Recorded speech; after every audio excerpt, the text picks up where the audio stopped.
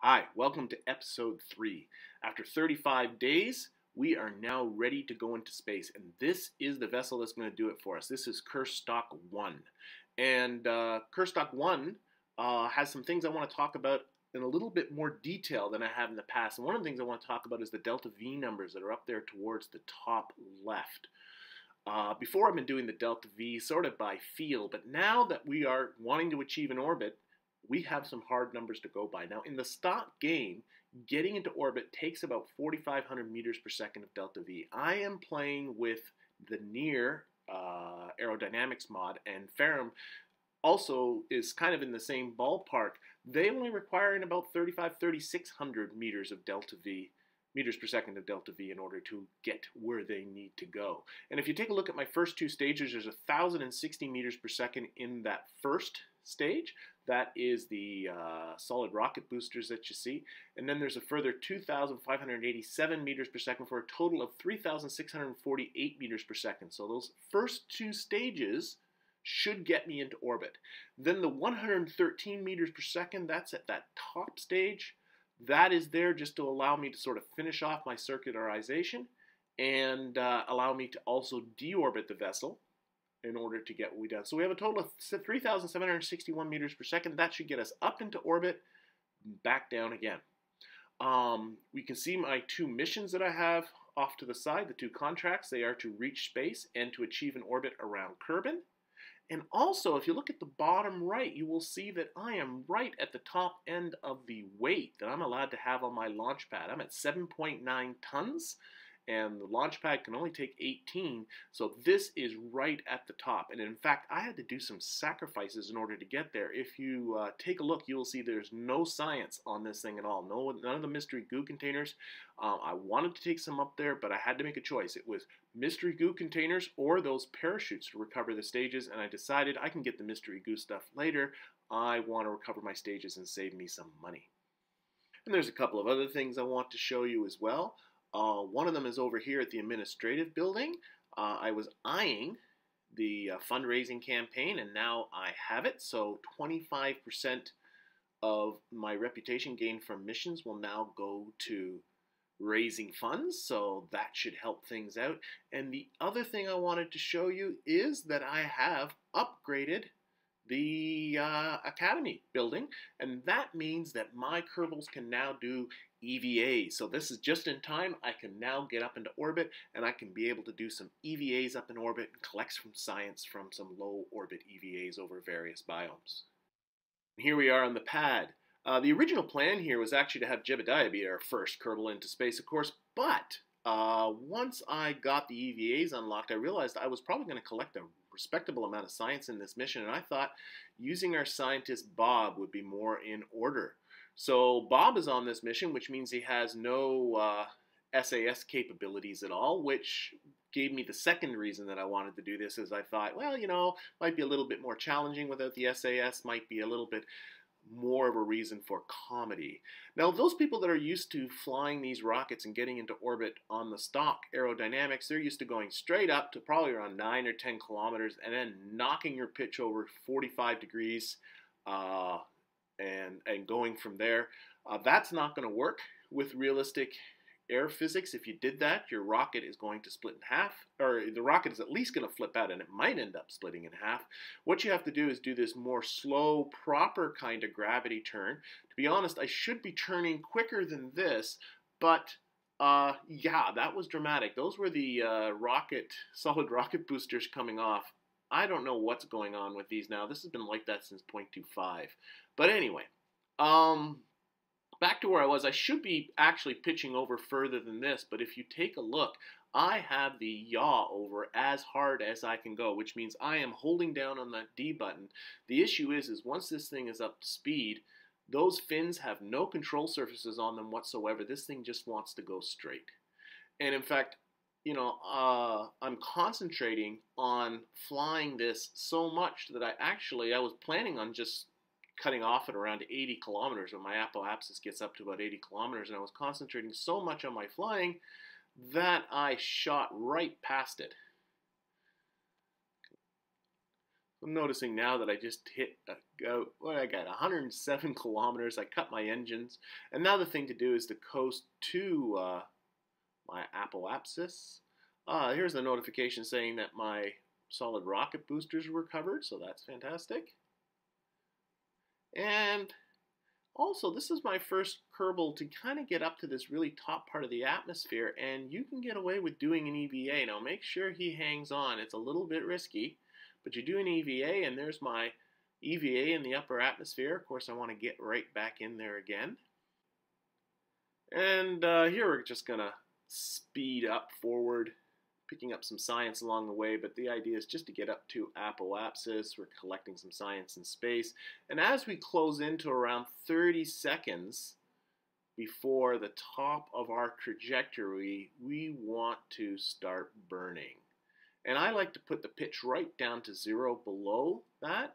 Some people I know go to map view and they set up a maneuver node and all that kind of stuff, but this to me works just fine. And as the apoapsis gets closer, I start to burn.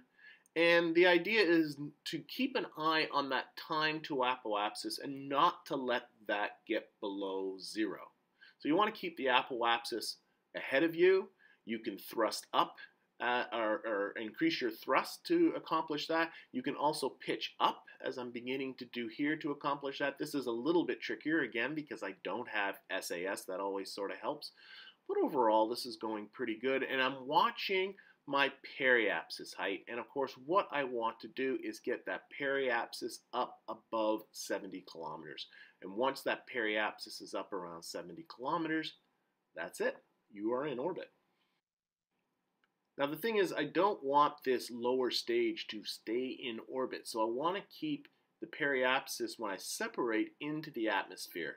So ideally, I don't know, I like to get it up, whatever works. I think I detach here around 25 kilometers. There we go. So I cut the engine, detach. There's my top stage, fire up that engine.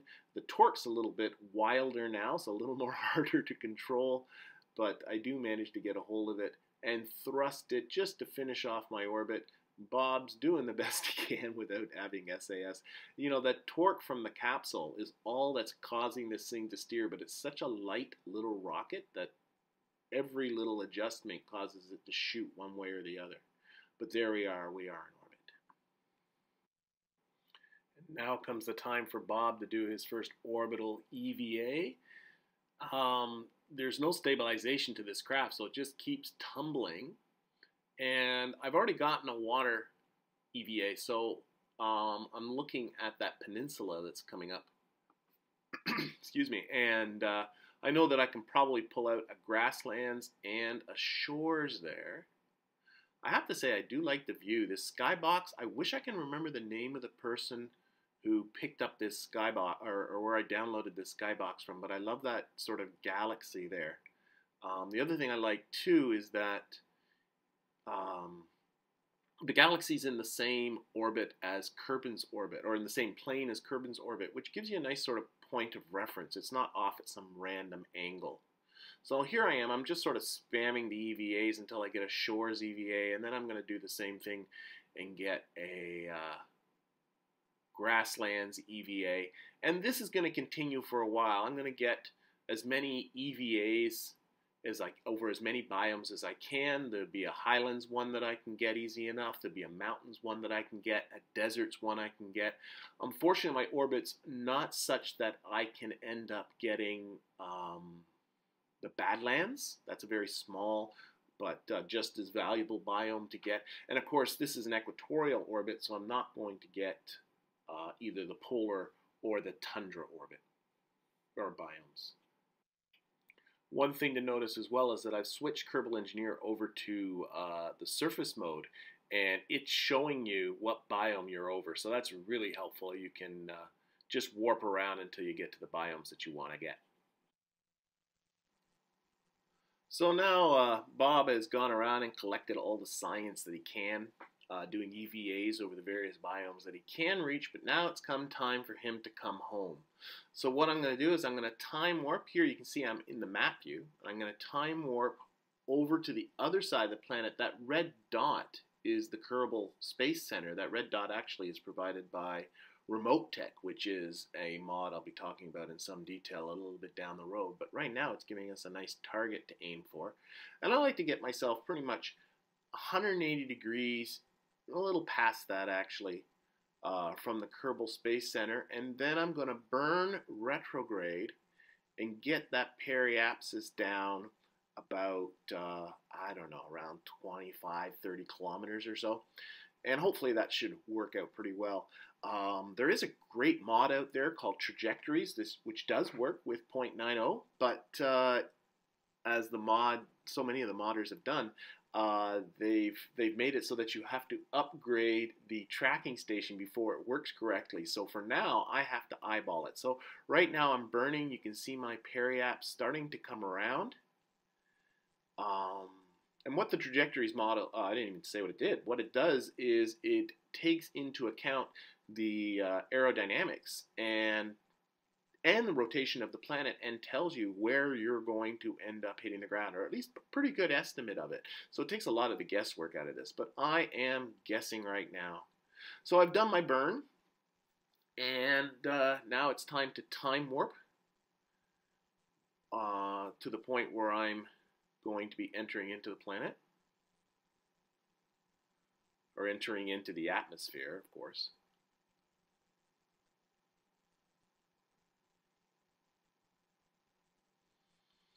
And there we go. And now it's time to ditch this service module, which is just that tank and that engine. I'm just going to land the capsule. So I like to always turn to one of the normal vectors when I do that. It pushes the tank out sideways. Actually, I pointed up. That works just as well. So that I don't want to detach when I'm pointing prograde or retrograde, because then what you just discarded is in your path. And that might turn out badly. So turn 90 degrees one way or the other. I'm having a bit of a challenge with all the torque that's in this capsule and just the weight of the capsule, trying to keep it on the prograde vector. But eventually, as the atmosphere starts to get thicker and thicker, the natural aerodynamics of the capsule will take over, and that will help to keep it oriented correctly.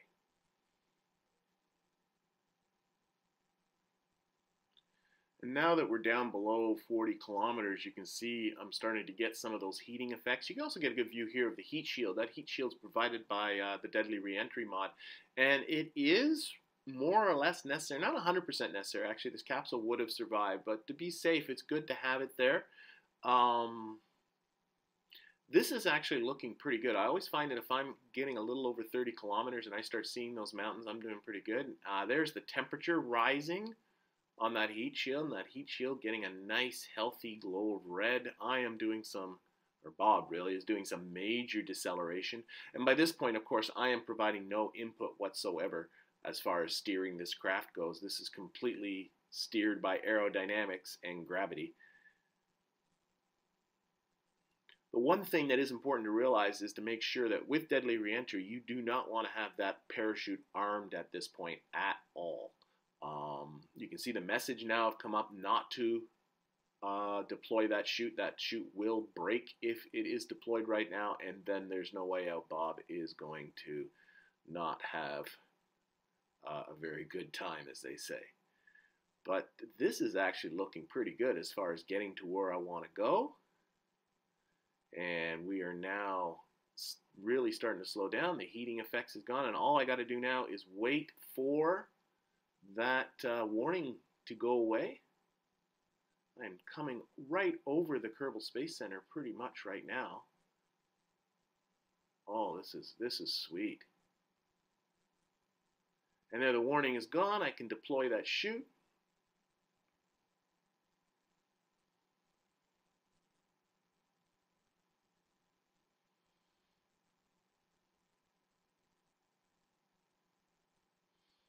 Just waiting for it to fully deploy. There it goes. Once it fully deploys, I like to ditch the heat shield. You can detach it. There it goes. and that's not recovered, but you lose a little bit of weight. I mean, I think the less weight you can, the best. I just picked up a flying over, and here I'm trying to get a flying EVA, and now you know why I'm not that good at first-person shooters, because I really panic, and I hit the water, and yeah, Bob came out of it okay. I realized afterwards that this was complete nonsense. I already had a flying over the water EVA way back, so okay, I mean, this could have gone worse.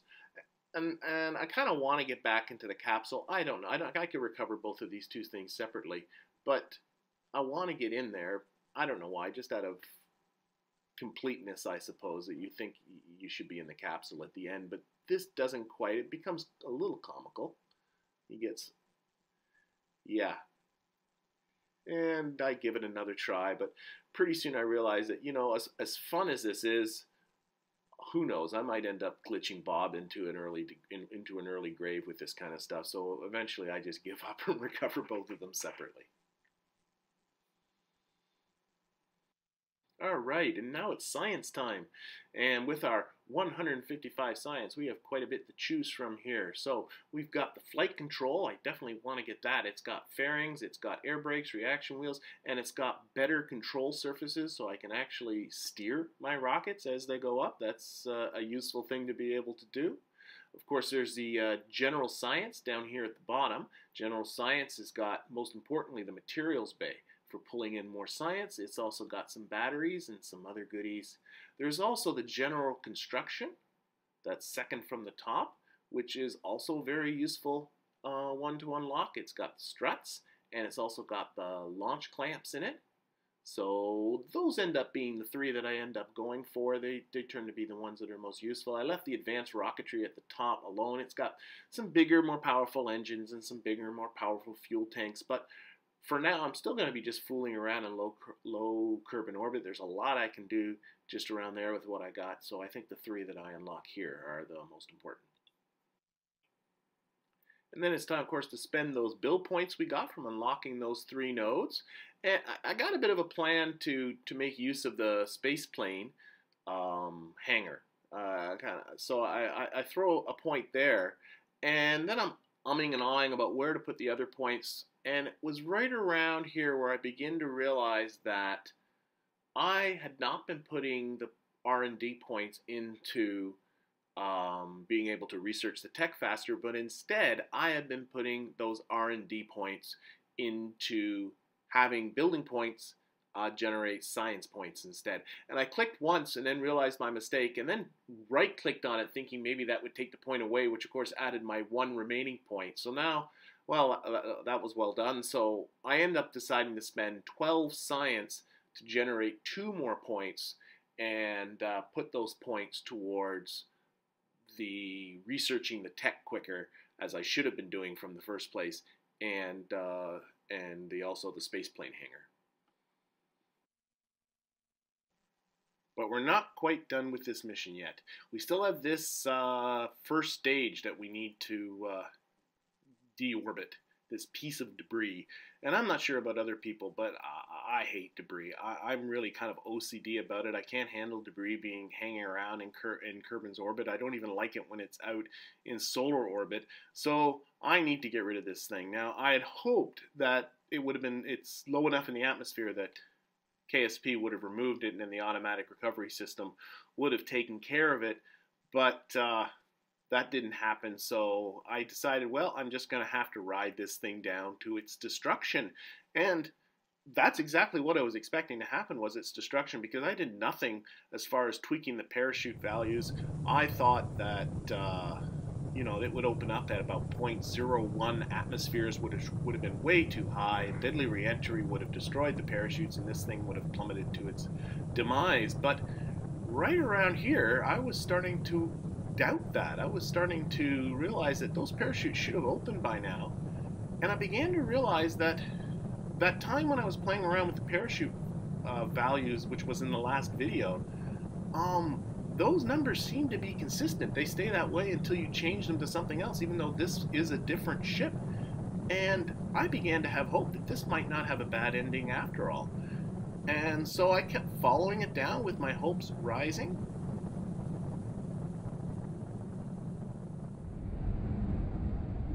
then lo and behold, at around the 3-kilometer point, and I went on to recover this stage normally.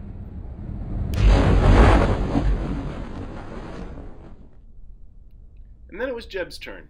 So this is Kerstok 1 again. The only change I made is that I replaced the nose cones on the SRBs with those stack decouplers because I had a contract to test them on the surface. Otherwise, it's the same thing.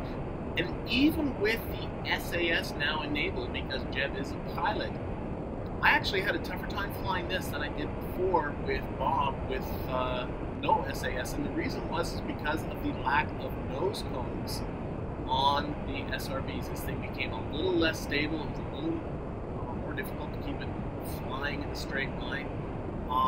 I know in the stock physics, the nose cones actually slow you down more than anything.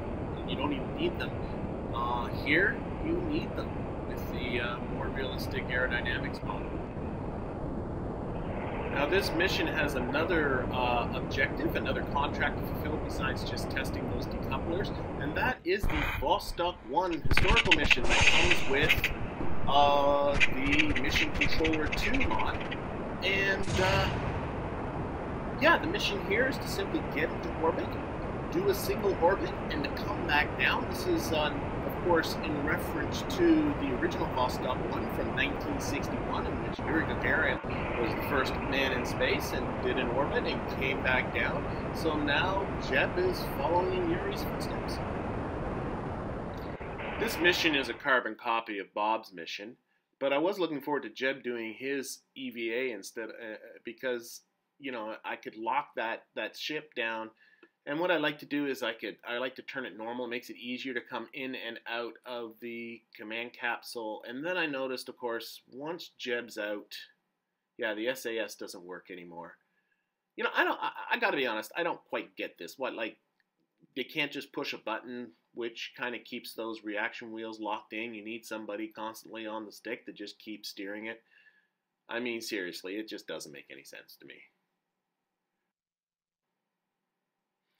But this mission went without a hitch. And here we are in reentry. I did want to show kind of the cockpit view. This is the raster prop monitor mod, which is great. They give you lots of these little buttons that for you to play with these monitors. You can actually fly an entire mission just by looking at the displays. They give you live and useful information as you're going through this. I'm just pushing some buttons here. One of the really neat things is if you get one of the mapping mods like ScanSat, which I'll be using later, you can have the map show up on there and project your position. And this is me looking out the window and looking at the stage that I ejected. You can just see it down there, or maybe you can't. I know I can see it anyway. And now we're in the final part of our descent. All of this went without a hitch, except for one thing. Although it's not obvious from this shot, I actually am on the wrong side of the continent with the Kerbal Space Center on it. I just wanted to show this just to sort of let you know that, you know, I did get a little bit lucky on that first landing.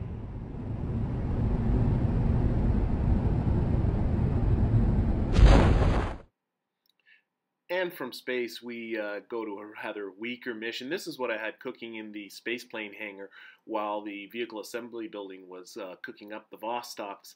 And this is Rodbart. He's the fifth of my Kerbals that I have so far, the only one you haven't met yet. He's a scientist, and he's out here in a command capsule with materials bay and a couple of goo canisters, and obviously just collecting science from the runway. This is a free mission because when I recover this, I will get 100% of the value back. And so he's just going to run around and collect stuff. And after he collects an EVA from the runway, he's going to run out and go out to KSC. And then I'm going to have him run out to the administrative building and collect an EVA over there. And it's only 2.2 per one, and I started to get pretty tired of this, so after that I just simply came back and called it a day. And now on to our final mission of this video. This is Kerstok 2. And there are a couple of things to take note of here. Number one is that I have upgraded the launch pad, so I am no longer have to be under that 18-ton limit. Though this particular vessel is under the 18-ton limit because I designed it before I had upgraded the launch pad. A couple of important notes about this vessel though.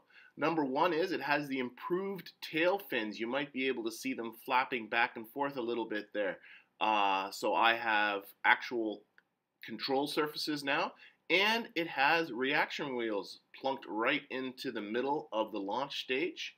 So I have a lot more control of this vessel than I've had of the previous couple of vessels.